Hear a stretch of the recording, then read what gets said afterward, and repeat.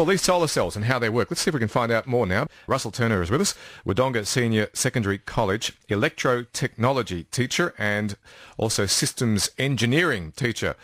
Russell, welcome to the program. I feel like I need a degree just to say your capacity there. Great to be here, Joseph. Thank you. Thank you so much for coming in. It seems like perfect weather for solar systems with the heat and the sunshine at the moment, doesn't it? Victoria certainly seems to have a lot of renewable energy available for use, that's for sure. Well, we spoke to Professor Andrew Blakers from Australian National University yesterday, and he said that Victoria has enough sunshine and enough land space that if you covered it in solar panels, you could power the entire world with the electricity. Yeah, Australia's pretty lucky in that regard. We seem to have plenty of solar energy available for use, that's for sure.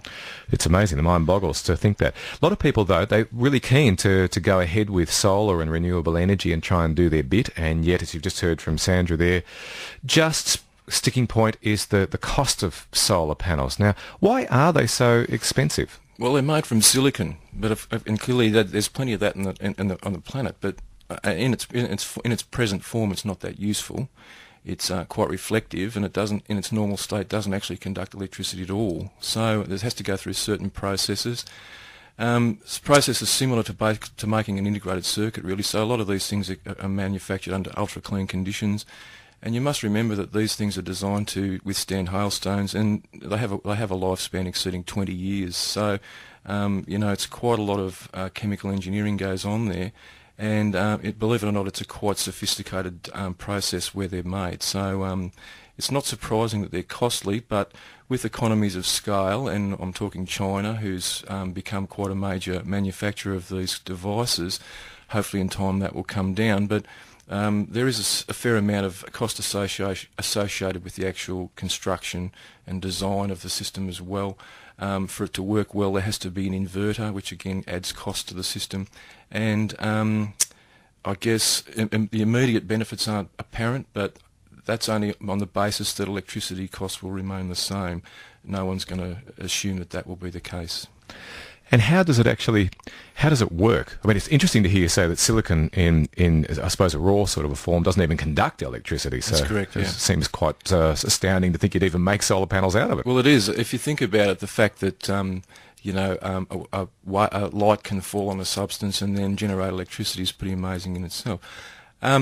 Solar panels, basically, the silicon's processed, and it's actually a few impurities are added because pure silicon doesn't conduct. So certain elements are added to the silicon in the process. Most people realise that sunlight is in the form of photons, and when a photon falls on the panel, it actually dislodges one of the outer electrons. Those electrons are then guided through the panel by copper tracks, and then the output of that panel is then applied to its particular application, and then the electrons are then sort of returned because it's a circuit. So it's basically energy in the form of photons falling on a surface. Those photons dislodge electrons, and then those electrons are then channeled and then put to use. Well, I'm somewhat disappointed, I have to say, Russell, because I was going to ask whether we could make one at home. It's not one of those things that you could probably do at home, Joseph.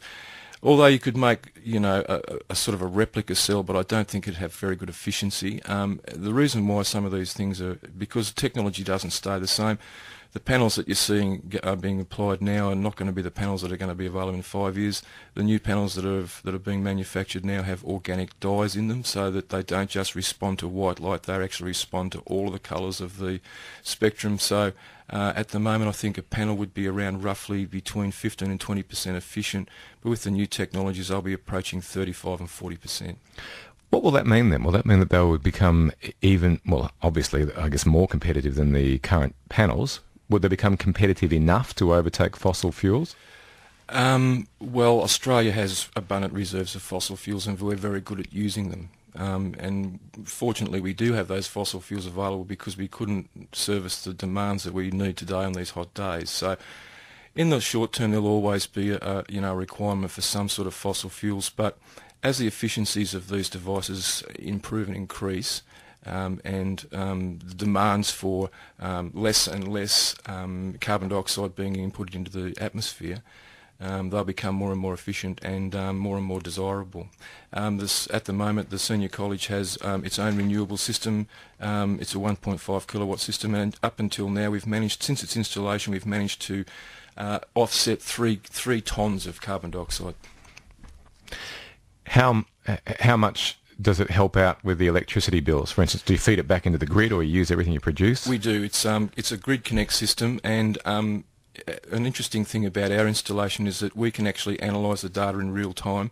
If your listeners are interested, they can log on to the school's website. Just Google WSSC, and there's a live link there that gives interested people the live data stream coming from the solar panels. So in real time, you can tell how much energy is being produced at any particular one time and how much greenhouse gases we're actually saving as well.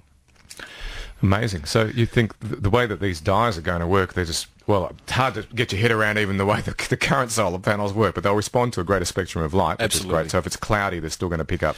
Well, at the moment, the panels that we're using basically respond to visible light, but the panels that are being developed with these organic dyes in them will respond to the ultraviolet and infrared spectrum as well, so there'll be a greater output of power from the similar surface area. Oh, I see. Right, I misunderstood. So they'll be able to just see spectrums that can't even be seen at all at the moment. That's correct, yeah.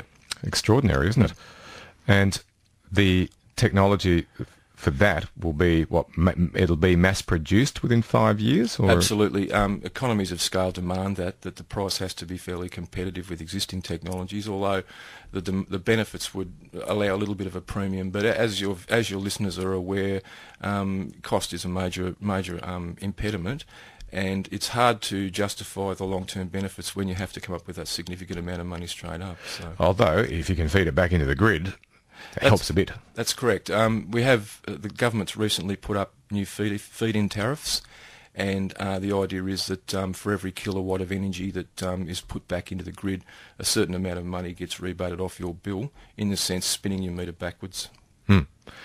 A little bit of conjecture, which we've looked at in the last couple of days, as to whether it should be a gross feed-in tariff or a net feed-in. But anyway, it's a net feed-in tariff, which means it's only the excess that you don't use that can be counted with any one of those, that sort of attractive feed-in tariff rate. Do you think it's the sort of thing with that kind of pricing structure? Will these systems, is it possible for them to, I don't know, basically subsidise themselves over a period of time, or not likely? Well, Joseph, you can't assume that the cost of electricity is going to remain the same. With impediments on the amount of greenhouse gases that can be put into the environment, it's clear that eventually electricity prices will increase, and that will make solar renewable systems much more attractive. Yeah, well, electricity isn't going to go down in price, is it? I don't think so. Somehow. Okay, well, look, it's great to hear you explain that there's electrons flying all around the place in these solar panels. Yep. Even though that kind of means, I don't know, I thought maybe we could go home and make one up if we found out how to, but it means we're going to have to catch these electrons somehow and stick them in some other way, I think. Yeah. Okay. Russell, thanks so much for coming in. Pleasure.